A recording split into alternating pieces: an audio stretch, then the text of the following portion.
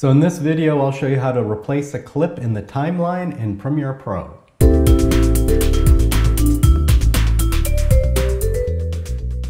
Hey everyone, I'm the Web Guru and I do tutorials on audio, video, and photography. So be sure to leave a comment and subscribe. And here inside of Premiere Pro, I have a clip in the timeline and it already has some transitions and I have it timed perfectly. And I want to replace it with this clip of the bear. And it's actually very simple. All I have to do is hold down the Option key on Mac, the Alt key on Windows, and then drag the clip, and there it is. Now the clip has been replaced. I get to keep my transitions. It's the perfect duration. Now the only problem here is that it starts at the very beginning of the clip, which I didn't really want. So what I can do is I can mark an in on the clip.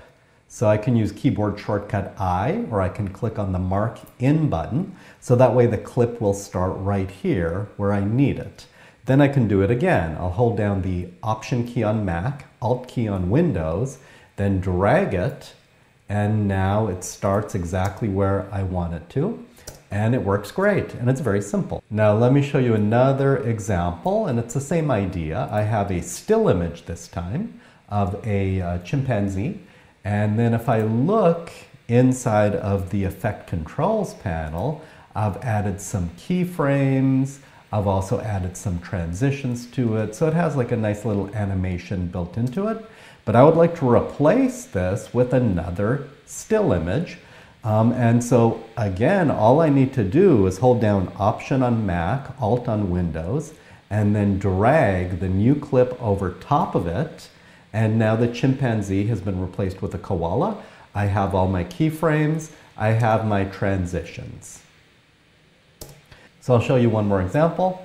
This one is my music. So I have a music track and I've added all sorts of keyframes into my music. And of course, I don't feel like doing those all over again. So what I'm gonna do is I want a new piece of music.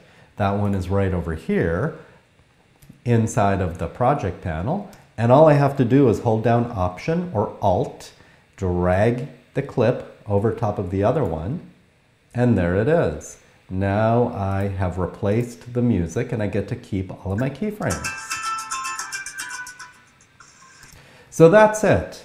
It's one of my favorite tricks inside of Premiere Pro. Hopefully it'll save you a ton of time and make your editing easier and faster and quicker. So if this works for you, be sure to leave a comment, subscribe to the channel. I'll be producing many more videos like this. So good luck, keep learning and growing, and I'll see you in the next video.